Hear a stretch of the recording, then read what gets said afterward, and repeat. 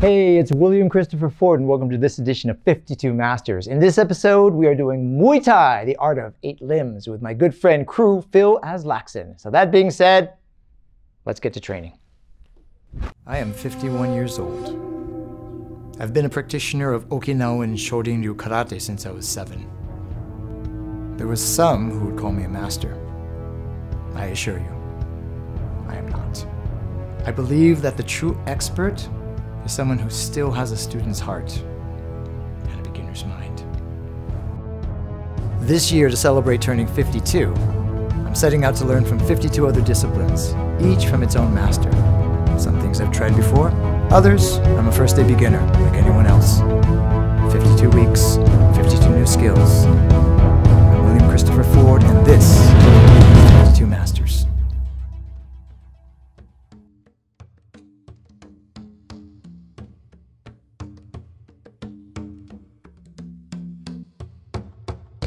Okay, so Sensei, why don't you just warm up with a little bit of shadow boxing? Okay. Hands only right now. Just kind of moving around. Hooks, uppercuts, overhands. Try to just like really relax more. Everything just flowing. Nice. Nice. Okay, add in elbows.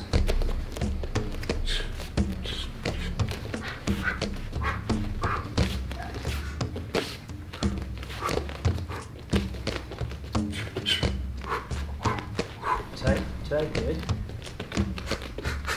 Okay, let's add in the knees.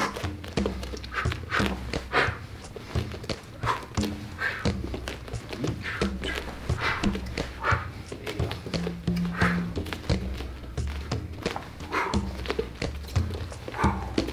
Nice.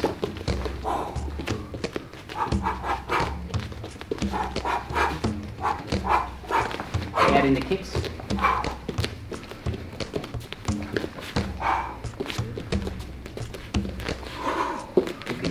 Out too, you can take the kick and just bring it like all the way around, like here, and just shield out.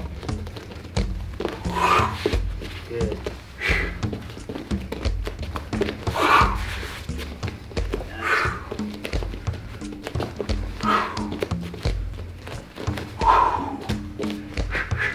Okay, time on that. So, Sensei, as you know, Thai boxing is known as the art of 8 limbs, meaning 2 hands, 2 elbows, 2 knees and 2 shins. So these are mostly utilized in the offensive mode. Okay, we do have a bunch of defensive stuff, but today we'll probably focus more on that.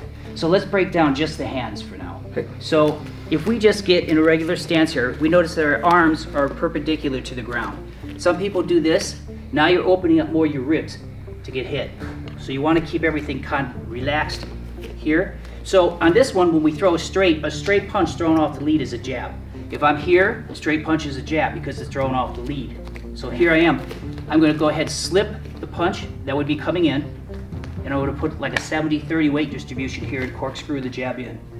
This comes back again. So it doesn't go here and out. You just come slip and go. Now, when I go to throw my cross, I'm just going to switch my weight now to the lead. I'm going to keep my shoulder up. Keep this hand higher. On here. So you want to see this in your peripheral. If you can't see this, the opponent's fist will see your face. Okay. So here we are. So just to keep it really relaxed and breaking it down to the lowest common denominator. 1, 2. Okay. Now we're not fully extending because now we're hyperextending. And this is all like stuff you already know. But we're just going over this just to really work the basics. Sure. Okay, so you go 1, 2. 1, 2. Good. Shifting your weight. This is also getting out of the way of the punch. Right? So getting out of the way of the punch that's coming in, I'm taking on the inside line. I'm taking out of the way of a jab and I'm cutting it on the inside. Okay? So a little higher with your left. Okay? So 1, 2. Now, you know too that you don't want to slow your speed down. So you want to have like 0, 0, 0, 100, 0, 0, 0. So your punch is not, some people muscle it through the air, and it's more of a push than a punch. Okay. Okay? So you got 1, 2, 1, 2. Everything's relaxed. Right? Good. Relaxing. 1, 2. Okay. Nice. Try to relax even more. Good.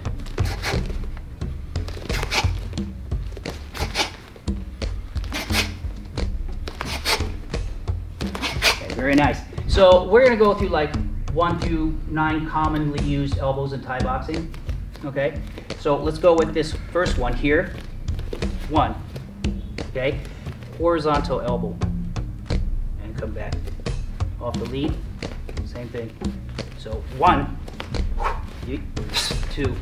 Now, these are slicing elbows. By slicing, I mean it's not like hitting here. It's hitting and slicing through with this part of the arm. It's designed to cut the skin. 1, 2. Okay. 1. Now, why is my hand up here? Because if I'm close enough to elbow you, you're close enough to elbow me. So I want to have something here, just in case. Okay? Yes, sir. So the second one we'll look as a upward 45, basically, or what they call a number 2 elbow. Here. So let it like you're punching this ear. This in itself becomes a block. Right? Yes. So 1 or 2. Okay? Now, the both hands need to be up. 1, 2. And again, draw the energy up from the floor.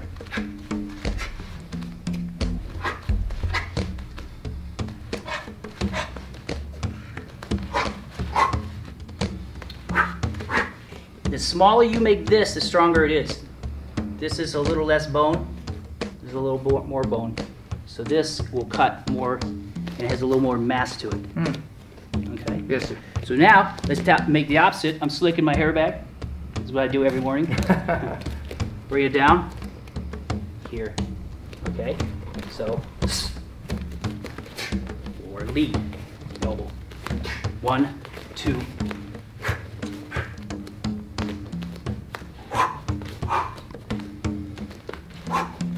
Nice.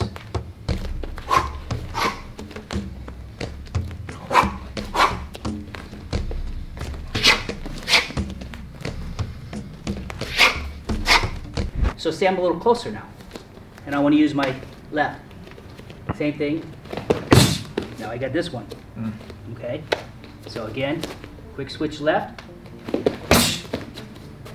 Very little motion. Pretty good power. But the key is to relax. That's the main thing. So whether I'm out here, I don't want to go. I'm going to try to get there. Just real relax. Here.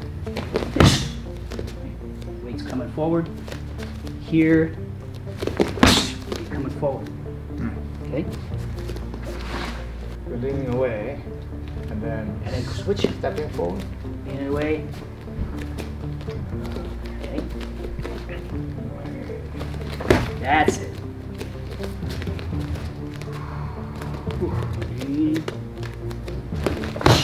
Nice.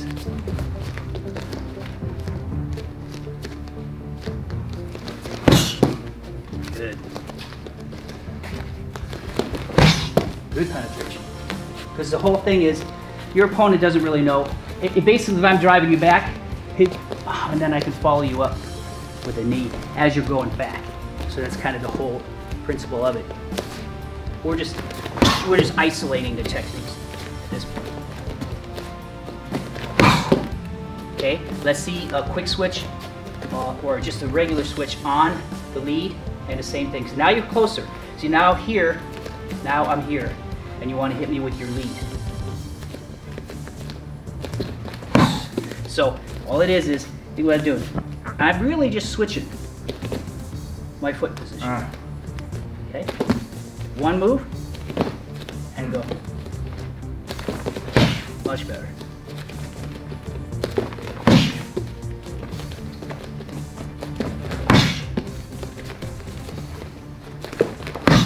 Nice. Okay, again, the Thai kick is not so much, it snaps a little bit at the very end, but it's more about the rotation. In the Thai stance, we don't stand like this because now we're trying to kick around this leg. okay? What you want to do is keep it a little open. So what I do is like here, here, here, right? So now I'm a little bit more open with my hips, the target. Now if you're going to do a single direct attack, this is where you want to power up and throw your arm. If I'm going to attack by combination, I will be closer, so I want to keep my hands up when I throw the Thai kick, okay? So when I go relax, just, okay? That's all I'm doing. Relax. Keep my hands up, right here, just like that. Okay? So this is like I'm generating power by throwing this, and I want to keep my weight slightly forward. I don't want to lean back, unless you're trying to kick the head and you don't have the flexibility. Okay? So this is turn your hip over more. Right. So your resting position, if you throw your put your kick here, place it. Now, this, good, here, relax, here. Broken thumb, not broken thumb. Not broken thumb, broken thumb. Broken thumb. Okay, so relax even more. Good. Drink a lot of coffee, sir. Yes, sir. Okay. Of course.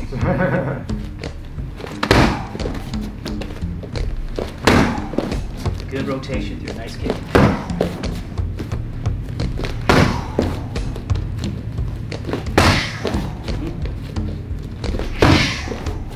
Good. Now let's see the left side. So this one, same thing. You want to just be more relaxed here. Have that shoulder coming forward, have that energy coming forward. Turn the hip over a little bit more in your right. I mean your left. Try a little more. Rotate more in your support leg.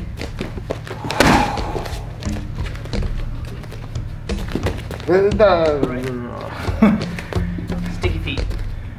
Sticking to the mat. Nope. This is a little bit more difficult. Yeah. So what I'm doing is you gotta relax. But when I switch, I don't even have to switch. I could just go from here and throw it from there. But it's easier to switch. But the key is you gotta turn your hip over. Right? Otherwise, it's just not gonna flow right. You're fighting yourself. Okay? Go ahead.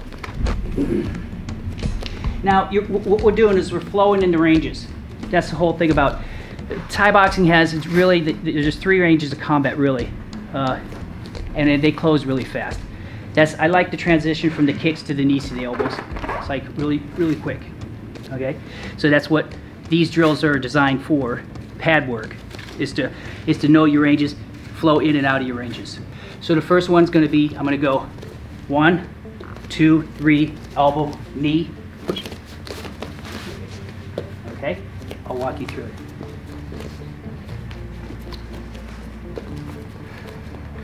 So, you got switch kick, cross, hook, knee, okay, elbow, good, and kick. Now, if I'm too close, extend this hand, push me off.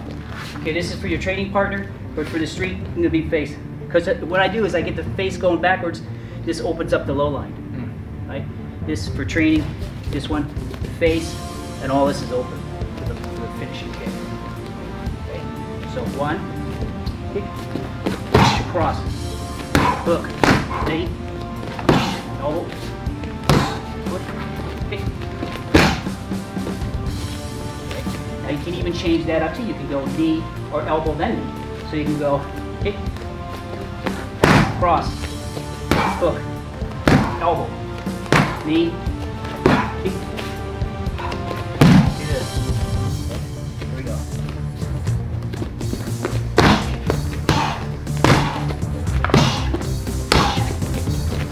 Good. Now go elbow, knee. Okay, try it again. So,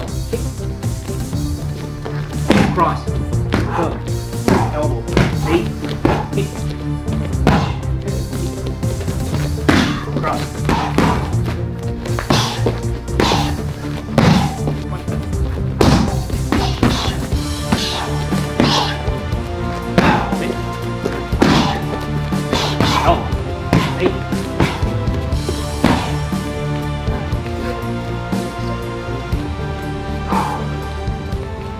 Okay, so we're back after that fantastic workout. I'm here with my friend, Kru Phil Aslaksen. You know, and I have to apologize to you because for years I pronounced your name Alaskan. You wouldn't be the first one. We call a lot of things. Phil Aslaksen, is that's the correct pronunciation? Yeah, it's close. Okay. And you know what? I've known you like forever, because when I first met you, you were actually teaching out of Jerry Jackson's gymnastics schools at the Torrance Gymnastics School. Correct. And I was teaching, I had one student, I was teaching karate over there, and her name was a little Samoan girl named Jerish. And I haven't seen her in, you know, a long, long time. She's probably a grown woman now, has her own family now. Right. But that's when I first met you, and you were teaching out of the gymnastics school, and you had just come off of working off of Master and Commander with Russell Crowe at that time. You were still pretty active in stunts at that time. So we're obviously still friends, and it's really a great pleasure to be training with you. No, thank you. I appreciate it, and I feel the same way about you. Thank you. The workout was really great. I had a great time. It was a great workout. And the elbows and the knees, I just love. It's very great for combat sports, but also very practical for the street. I love the head movement. I love the footwork, the switch stepping, you know, and I was honestly having a little bit of a challenge with some of it. You know, it's, you know, from a karate perspective, it's just done a little bit differently sometimes. And so when you're so used to doing something, you know, sometimes it's like, okay, you know what, forget about the way I've done it. Let me try this new way. But it's just a beautiful art. Yeah, thank you. I really enjoy it as well. I started doing it, Thai boxing in '91. At the Inosanto Academy. Yeah. Guru Dan was my first teacher. Okay. So that's, you know, and there's a lot of different systems that I never even heard of. Yeah. When I first got there, but I kind of gravitated towards the Kali and the Silat and the Muay Thai for the most part. So Master Chai, Sirisute, his title is Ajahn Chai. He was Guru Dan's, and is Guru Dan's Muay Thai instructor, and he also became yours. Yeah, that's an interesting story how that happened. Well, I used to go to all the workshops, excuse me, that Ajahn Chai was teaching. I would always go to those workshops, and eventually, you know, he kind of noticed me, and then he invited me to his house one day. So I'm like, oh, cool, I get to go to Master Chai's house. So when I went to his house, we walked through his living room and into the garage. And then he walks me over to his garage door, and there's a wooden frame. And I said, oh, cool. And he had me do a knee. So I go to this knee position, and I'm resting my knee on the door, and he would correct my form. No, sir, no, sir, no, sir, no, sir. So he would do this, and I'm like, okay, I'm getting this shoulder forward, twisting, dropping hand, protecting, chin down. And then he would disappear. He's gone for like 15 minutes. So I'm like, I don't dare stop. Yeah. You know, because I know he's somewhere, he's watching. So I hear an espresso machine, and then he comes out and he's drinking some espresso, and he kind of walks over, he's like, no, sir. Then you come over and correct it, and you kind of take a sip, and you look, and then he disappear again. And it probably was basically about 40 minutes to an hour, but it seemed like maybe 3 or 4 hours. He'd come out and he'd look, so my knee's getting a little raw on the wood. So he finally comes out and he says, that's the one. And then from that time on, for the next couple of years, I was able to train one-on-one with him, which was, we'd go down to Torrance Beach and go jogging, and then would work some techniques down there. So that was like a really magical time for me. What's he like as a person? I haven't had the honor of meeting him yet, but I've heard so much about him. Well, the first time I worked with him, I was petrified, because it was the Inosanto Academy workshop. Yeah. And I watching him, he's scary. Yeah. So I go up there, and I must have been stiff and scared, and I was. I'm like, oh God, he's gonna knock me out. And he says, you know, he's looking like this, and he leans to me real close, and he goes, so just pretend it's you and me working out. And all of a sudden, I was able to relax. He's got a heart of gold. He really does. He's a pretty amazing guy, as gifted as he is, but he's just a genuine human being and a good human. You know, most of the Thai people I've met are just super warm, like friendly people, and amazing fighters. You know, you get them in the ring, and it's just like, no, I don't want to fight this guy. And they don't get tired. Yeah. So building on what you said, I heard a story that Guru Dan Inosanto went to Master Chai's house, and he had him working, kicking the bag, and he disappeared. Like he had a phone call, and he was gone, I guess, for like, I don't know, an hour or 2 hours or whatever it was. And you know, Guru Dan is like, well, just keep going, and you don't dare stop. Master Jay comes back, and you know, Guru Dan is sitting there in a pool of sweat, but he's still going at it, and I'm just going, wow. Well, you know the old Kung Fu, when you go to practice Kung Fu, you go to the studio and they put you in a horse stance. Yeah. And then they just walk away. They go make a bologna sandwich or whatever, come back half an hour later, and your legs are like this, you're shaking. And if you stood up and you weren't doing that, you didn't get to train. Yeah. So the same kind of thing. I think the same mentality. Well, there's this meme going around, and I think I shared it. It's, oh, complaining about horse stance? Obviously you need more horse stance, you know? And I posted that, and I got a lot of likes on that one, especially from, you know, the my old school traditional friends. They're like going, yeah, that's the old school way, man, you know? And, you know, the thing about fundamentals is, yes, it starts with the word fun, F-U-N, and fundamentals are rarely fun, you know, but they are so essential because they not only work your body, but you know, I think the other thing is it develops your strong mind. So if you can sit in your horse stance for 30 minutes or whatever it is, you know, then it's like, well, you can do anything. Yeah, because your mind's somewhere else. Yes. If you put it on, my legs hurt, then your legs hurt. Yeah. And then you start focusing on that, and that's all you can focus on, and then you can't do it no more. For sure, for sure. Now you and I have similar background because, you know, I'm a Shorin-ryu stylist, Shorin-ryu karate, Okinawan karate. That was my original style. It's still the style that I teach, but, you know, I like to say that I am influenced and inspired by Shorin-ryu, but I am not limited by it. It's certainly not the only art that I study, and it's certainly not the be-all and end-all. But what it has done is given me a wonderful foundation from which I can go and look at other forms of movement, forms of self-defense. But you were in Okinawa because you were in the Air Force, correct? Correct. And you also studied Shorin-ryu. Yeah, I did. I studied off base. There's a school there, and it's very traditional, Makiwara and all this stuff. Okay. But the thing was, what I really liked about it is it was the discipline. Like, you show up 1 minute late, say class was 7 o'clock, you show up 7:01, you don't just go onto the floor. You wait. You wait. Till that instructor decides he wants to bow you onto the floor. Then and only then.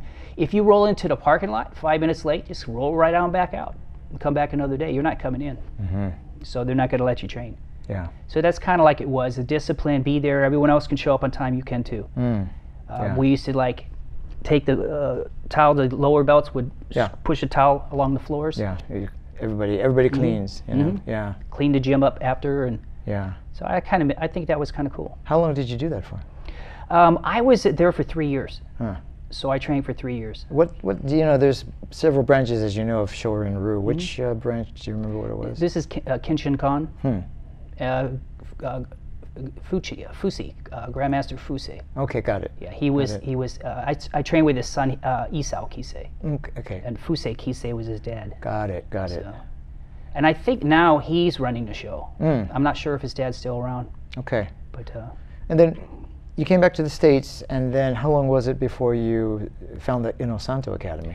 I rotated back, and it was a couple of years when I just was trying to save up money, because that was like one of my goals, was to train with Dan Inosanto. I'm like, Dan Inosanto, man, I used to read all the books and, you know, Inside Kung Fu, and Black Belt and all this. So I ended up going to California. I had $500 in my pocket, no job, and I just showed up at the academy, and they accepted me. And I remember the first time I was there, it wasn't a big school and all that. It was an alley with a storage facility. That was the school. So, and I didn't know where it was. I had to ask people where it was because there's no signs or anything. Wow. So I found it. I see there's a bunch of students standing out in the alley, and I'm like, it's got to be it. So I go there, and standing there, and his van rolls up, and out jumps Dan Inosanto, and I'm like, oh my God. Wow. And I'm standing next to Dan Inosanto. Yeah. You know, it's like, it was kind of surreal at the time. Yeah. So. Yeah, well, that must have been like as they say in Hawaii, it's a chicken skin moment when you get the goosebumps. Yeah, you know? it was. It was. And, you know, I got to train there for several years. And the thing about it, you know, like I was saying earlier, there's so many different systems there. Yeah. And he would always bring in various masters from various other, you know, even, I didn't know Africa had martial arts. He would bring in the folks from there and teaching that. So, you know, he was very open to everything. and it was great because you could train in Jun Fan, you can train in Silat, shoot wrestling, you know, definitely Krobong he was teaching back then, Thai boxing, and all there's Western boxing. So he had everybody there. He's you know, definitely one of the greats, and also, you know, one of the most humble, soft-spoken people you'll ever meet. I got a chance to be there for just a few months. I was, you know, able to go there on like a Thursday morning, and he actually taught the class, and it was like you could go for once a week, and I was like, well, if Goro Tan's actually teaching the class, that's a deal I can't pass up. So I was able to do it for about 3 months, and you know, a lot of my friends train in the academy. You know, they're either former students or current students, and so many good people have come from Goro Dan. I mean, I'm not just talking about good in their martial arts, but just good people, you know, and some of my best friends are still very, very connected to him. Oh, yeah. And, you know, he'd stop the class and start talking, and I would just be like, you know, and he could have talked for like the whole 90 minutes, and I would have been mesmerized, you know, just amazing. And one of the things he said, he says, I think everybody should go out and learn at least 5 different martial arts, you know, and it was like, wow, you know, usually from somebody up that high level, you know, there's this very almost cult-like controlling attitude that a lot of instructors have, where it's like, you know, no, don't, you know, you don't train anywhere else. He's incredibly humble, and I used to love it when he would show like 5 disarms, or he had like say number 1 disarm would come, so someone would feed at angle 1, and he'd do like 10 different disarms and followed up by several sweeps. And I always remember he'd be like, everyone be looking at each other and you go, got it, got it, got it. Now if you were crazy enough to go, he'd be like, good, demonstrate. So you learn just to not move your head in there, just keep it still, because you know, because then you'd have to, and you might get through 2 or 3, but he would just flow from one thing to the next, and it was just incredible what he could do. He's one of my heroes, you know, and I like him so much, I respect him so much, and you know, I wish that I could have spent more time with him, but you know, just logistics and schedule and things like that, you know, but I'm really hoping that, you know, he will be one of the guests on this show, because and you know, we'll spend 3 hours probably talking, and you know, just talking about his days with Ark Wong and Ed Parker, and you know, the Filipino martial arts, and you know, and the Silat and everything else that that he's delved into, and you know, he's still learning. He's still that student. Well, that's the thing. You know? Like you were saying just a minute ago, he would always say, well, "Go seek out other masters. Go seek out other instructors." He said, "I don't have all the answers." You know, so he's always expanding, which is inspirational to all of us martial artists. I think we can't be closed off to this is the only way. You know, there's many ways. You're teaching sort of a blend of Filipino martial arts, Silat, and Muay Thai. Do you have a favorite of those 3, or do you like them all equally? Or, I mean, it's kind of like your children, you know. It's like, well, how do I pick? You know, it's like I love them all, you know. So it all depends on the situation. You know, if it's just hands, you know, hands and no weapons involved, I have to say boxing and Muay Thai. And then any kind of weapon, I would just stick with the Filipino martial arts, Silat as well. Do you think that boxing and Muay Thai have become closer in terms of the integration? You know, because I think at some point, many years ago, boxing and Muay Thai, you know, you could do Muay Thai, but then you'd have to you know, like work on your boxing. But it seems like, from what you've been showing me, that boxing has become more integrated in terms of the way they use their hands and the way that they hold their hands. Is that accurate? Yeah. From what I was told in the history of it, the Dutch were training a lot with the Thai over in Thailand, and the Dutch had boxing skills, and they started winning fights, and so the Thai people naturally, like all martial arts, are kind of evolving right now, to kind of bringing in stuff from other systems, because we have the internet now. We can see what's going on out there. So there's everyone's taking a little bit of this and a little bit of that, and I think that the Western boxing goes hand in hand with the Thai, the Thai boxing. So it's a really nice blend, and I just see it more and more prevalent, especially with the MMA too. You know, they'll be at one range and then they'll go right into boxing, and they just kind of change it all up. Well, I think that you know, you have kickboxing, Muay Thai, wrestling, jiu-jitsu, boxing, and then maybe, you know, a karate style like a Kyokushin, or come from that kind of base.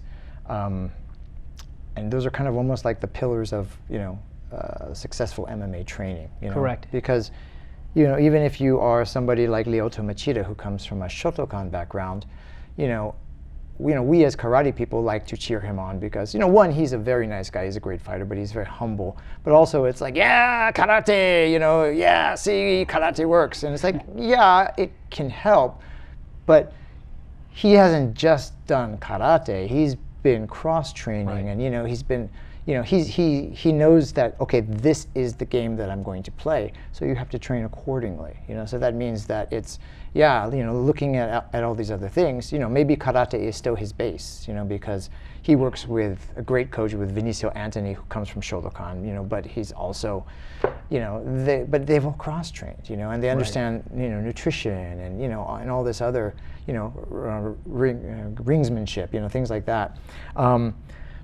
But it's a wonderful, just how everything is just integrated. And I think that early on you can get confused, and but I think once you have a foundation, then it's nice to be able to say, oh, check this out. This is something that's right. that's lacking. And the reason why I bring that up is because karate is still my base art. However, oftentimes the traditionalists will look at my form and go, you've changed things a little bit. And it's like, well, not so much. I've just sort of, there are certain things that I see now that I didn't see before. And when I get to train with you in Muay Thai, we're doing stuff like, elbows that are coming this way and elbows that are coming this way. And I'm thinking, well, if the elbow is going this way and the elbow is coming back this way, and then it extends down into a hammer, that looks an awful lot like my traditional down block. Exactly.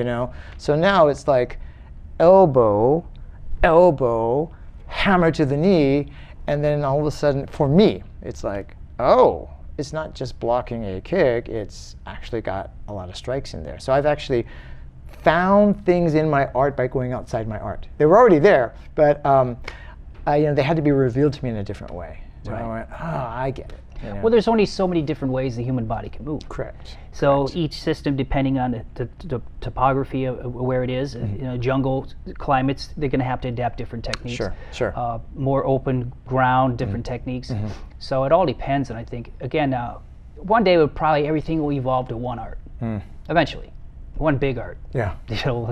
Everything. So who knows where it's all going? Right. But right. I like what's happening now, because back in the 70s it was like you either done this or that or Mm-hmm. this, or, no one really cross-trained, and now everyone's doing like blending things and mixing things, and I think it's a good thing, because only good could come from that, I think. Well, I think that the elbows and knees work well for the films also. They translate well with certain things. Chad Stahelski, directed, a bunch of stuff, but he's most well known for the John Wick movies. But I understand he comes from Guru Inosanto as well. There's a gentleman named Sam Hargrave who recently directed this film called Extraction with Chris Hemsworth. Chris Hemsworth, who was Thor. And man, he's a martial artist too, and a stunt guy, and they're able to get in there and just, man, you're starting to see action filmed in a different way, and it's not just the techniques they're using in terms of martial arts, but it's how they're shooting it. And they can show more with the type of cameras they have and the drones that we have and all this stuff. Yeah. Certain systems lend themselves better to camera, like Kung Fu and Karate and sure. Jun Fan, I think, and I think that, like with all the Filipino martial arts are coming on pretty strong. Yeah. Now. So the thing is I think the grappling people are still trying to make it work for film, because it's a little more difficult to see what's going on. Yeah. Because but I think you just make it a little bigger, just like you do, with the martial arts. You hook bomb, you have to make it much bigger so the camera doesn't read just empty air. Yeah. You want to fill the frame.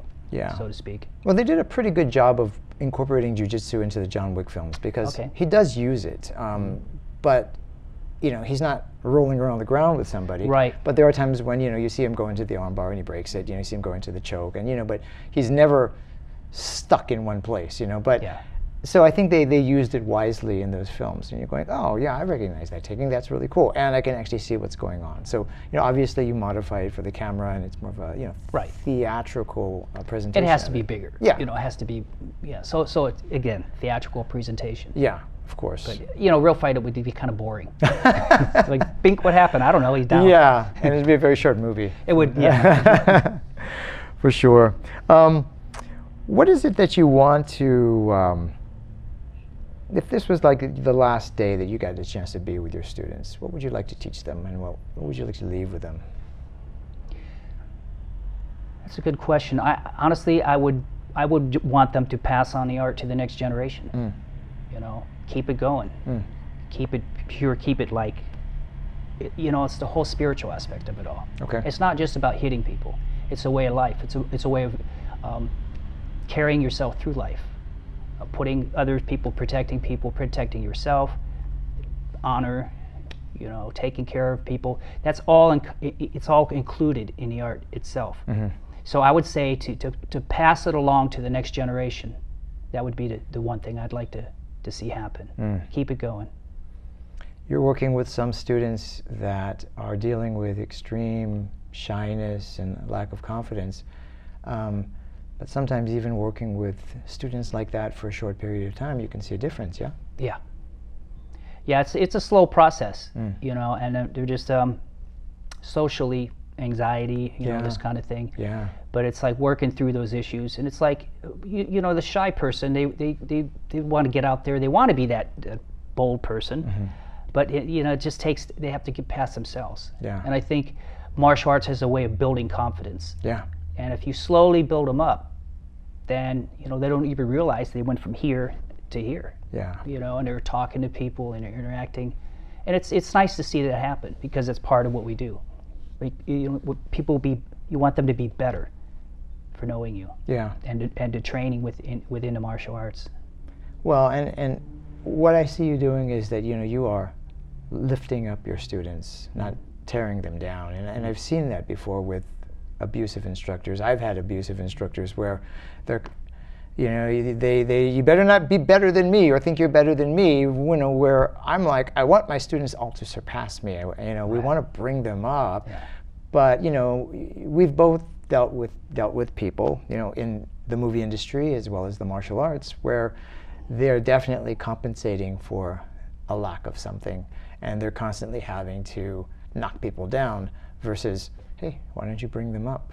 And you know what? If they go up higher than you, then if you've, you know, trained them right, they will bring you up too. Right, and then again, the art survives to the next generation. Yes. Because it's just going to die out if you have a bunch of people that really don't want to elevate. They want to keep people down. Yeah. So that's really, I don't think that's what it's about. I'm with you on that.